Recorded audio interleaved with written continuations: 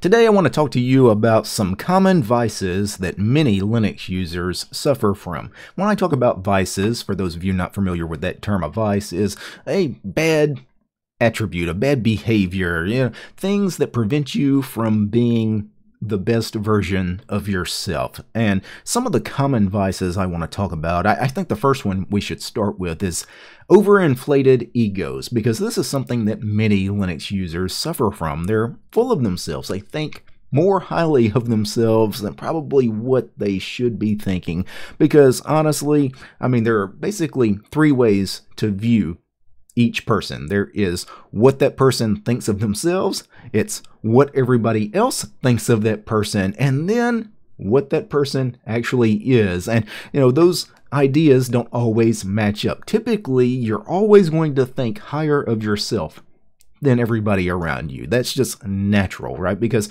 you are biased. You're biased towards yourself. And, at the end of the day, you have to realize that you're probably nothing special, right? You're not really all that special. At the end of the day, most of us, we're really quite ordinary. And it's kind of funny because no one ever sees themselves as ordinary. We see everyone else in the world as ordinary, but we always see ourselves as being special. And when you have that kind of arrogance, that, again, overinflated ego, you're typically not a positive force within the Linux community. A lot of these folks in the community that have these overinflated egos, they typically have kind of an elitist attitude, but an elitist attitude on steroids. They really see themselves as like the king, right? That they are just an amazing person and everyone around them is just a lower life form, especially those peasants that still use Windows, right?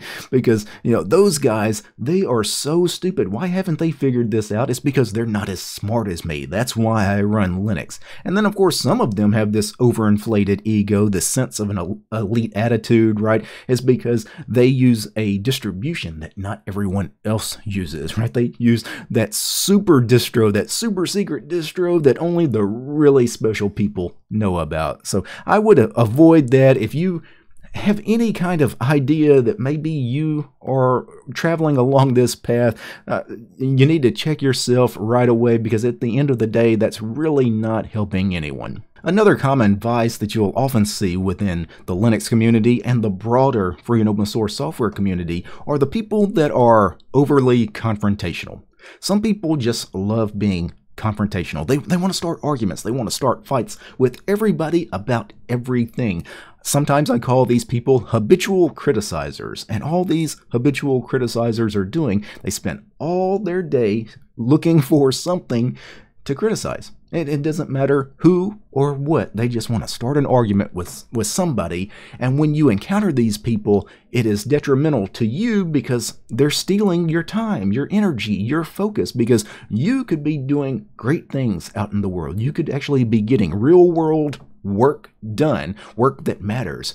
But these kinds of overly confrontational people, they're draining you of your energy. Some people call these people energy vampires. I love that term. It's an old term, goes back many decades. Some people call them psychic vampires. I've heard people label these kinds of people as energy parasites. That's another good one, because they are. They're like a vampire or a parasite. They're feeding off of you. Instead of sucking your blood, again, they're sucking your energy, your time, your focus, and they are basically diverting you from the things you should be doing, and you have to stay away from these people. These kinds of people should be shunned.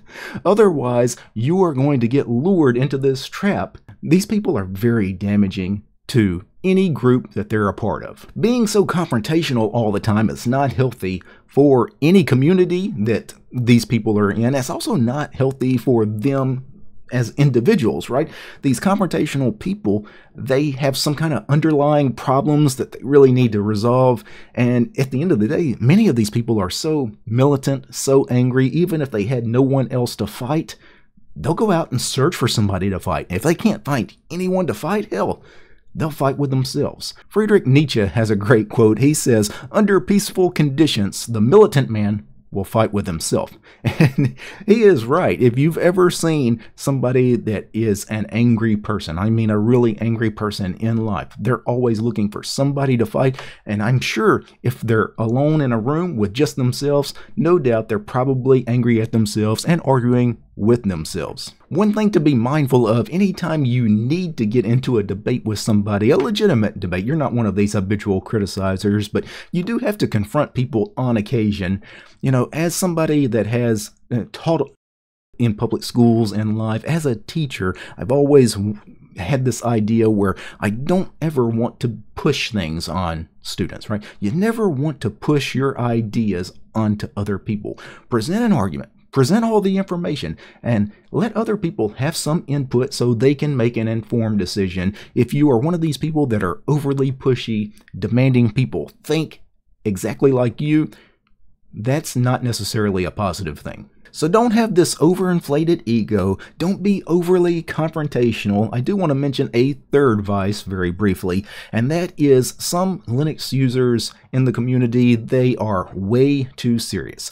Do not be way too serious really about anything in life. Don't take everything in life so seriously. If it's not a matter of life and death, don't make it out to be a matter of life and death, right? Some people get so worked up over the most trivial things. Within the free and open source software community, I've seen it many times. I've seen communities fracture completely over the smallest of disagreements because, you know, that person that takes something way too serious, you know, they got so fired up over something of really minor importance, but they took it to some level that it really didn't deserve. Again, they are acting like it's a matter of life and death importance when at the end of the day, it's something of little consequence. And what's scary about the way too serious person is it usually just takes a few of these people, or sometimes even just one way too serious person to destroy a community from within. Now, the good thing with this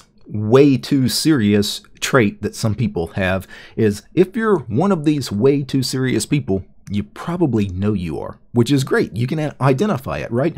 And what you should do is you should ask yourself this question: why am I like this?